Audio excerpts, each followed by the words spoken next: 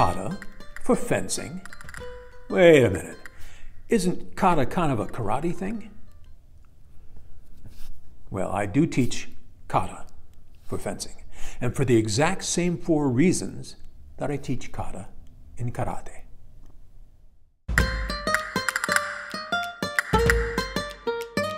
In karate, a kata is a short, prearranged sequence of actions designed to develop a particular technical skill.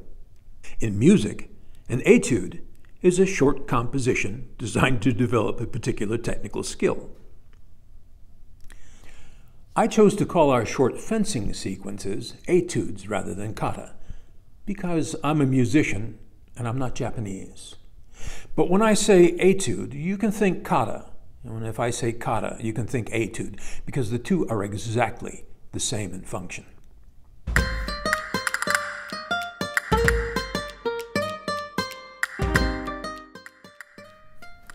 The problem with sparring is that there's inherently an increased level of emotional arousal, especially fear. And we know that emotional arousal, especially fear, inhibits skill learning. So sparring is the wrong tool for that job.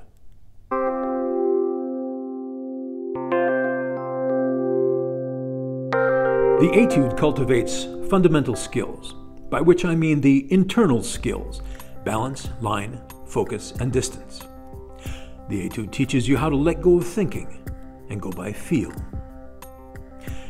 The etude requires an extraordinary level of precision and an extraordinary level of self-awareness to develop that precision. That is to say, the etude develops self-control.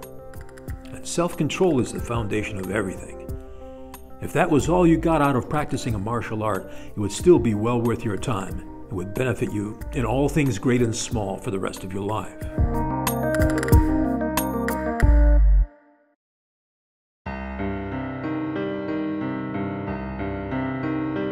Everything is patterns.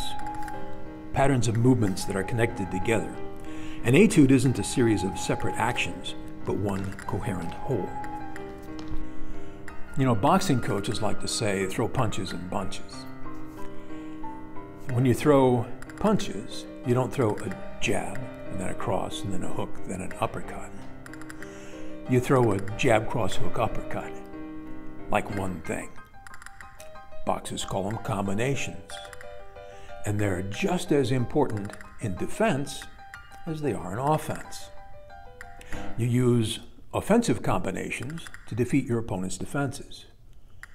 And you use defensive combinations to defeat your opponent's attack.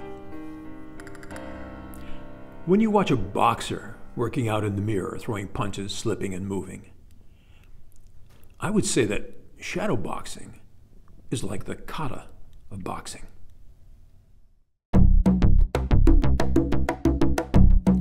Here's something that martial arts and fencing have in common. They're both deadly, real-world combat skills that have been dumbed down for sport competition. And when I say they've been dumbed down, I mean there's a lot that's been left out. Some people say that sparring is more like a real fight than kata is.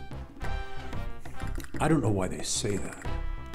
I suspect they either don't know much about sparring or they don't know much about the street. Let's take mixed martial arts as an example. I think we could agree that mixed martial arts is a pretty rough and tumble activity. But there are still some things you are not allowed to do. I happen to have a little list. Things you cannot do in MMA: headbutting, eye gouging of any kind, biting, fish hooking. That's when you put your fingers in the guy's mouth or nose and rip his face apart. Hair pulling, strikes to the spine or the back of the head, throat strikes of any kind, or grabbing the trachea. Fingers outstretched toward the opponent's eyes, downward pointing elbow strikes, groin attacks of any kind. Here's the thing. Here's the thing. All those things that you're not allowed to do in MMA, those are exactly the things you're going to do first in a real fight.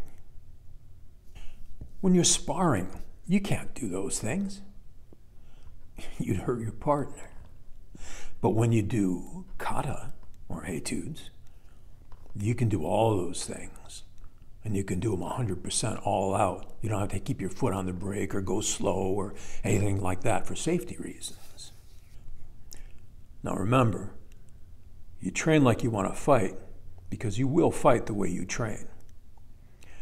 And if your training is sparring, then what you're practicing is not doing those things that will save your life in a real fight. Doesn't seem like a good plan to me. Now, the sport of fencing also has its restrictions and limitations. It might be a limitation of target. You're not allowed to use your unarmed hand. There are no disarms. There's no grappling, tripping, or wrestling. But when you do Etudes, once again, you can overcome all those limitations of the sport. But what if your purpose isn't self-defense? What if your purpose is self-development? There are approximately 11.4 zillion ways to self-develop. You don't have to do a martial art. But if you choose a martial art, you should understand and respect its nature. It's fighting. If you can't accept that aspect of it, then perhaps you should consider choosing something else. Music, dance, horsemanship, sailing, woodworking, anything will work if you do it with the right heart, the right mind, and the right spirit. If you do it with the right heart, the right mind, and the right spirit. But if you're going to practice fighting, then practice fighting.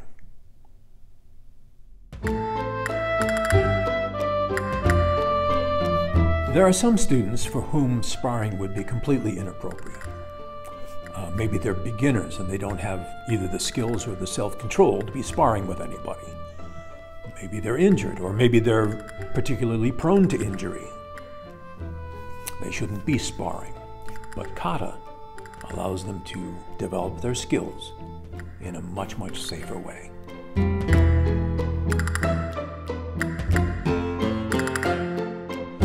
We have two etudes that are the cornerstone of our method. One is a solo, and one is a duet. There are many, many variations of each one, from very simple to extremely complex. I wouldn't say the possibilities are infinite, but there's a hell of a lot of them.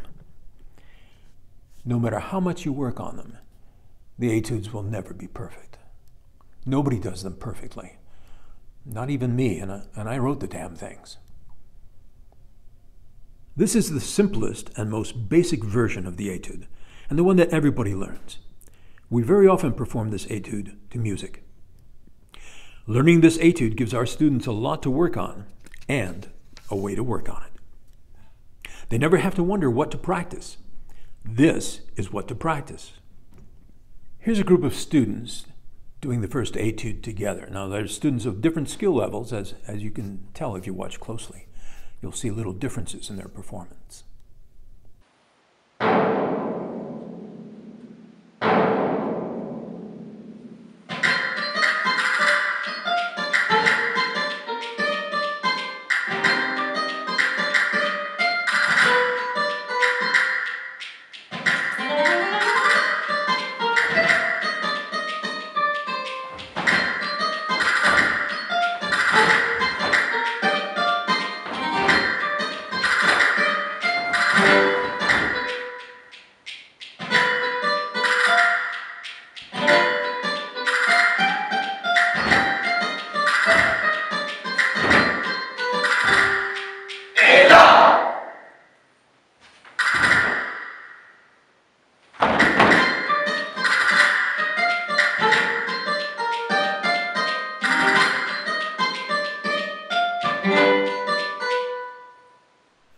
After mastering the first etude, or at least a few of the variations on it, students can start working on the second etude. One of the things this will teach you is how to be a good partner for your partner.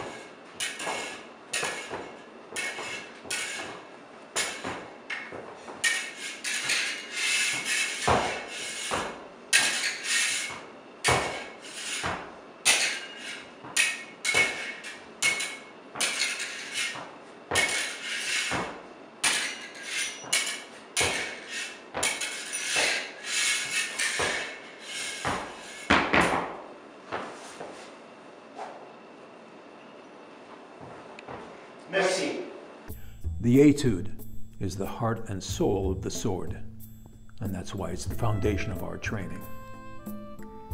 You don't agree? That's cool. But I do want to know your reasons.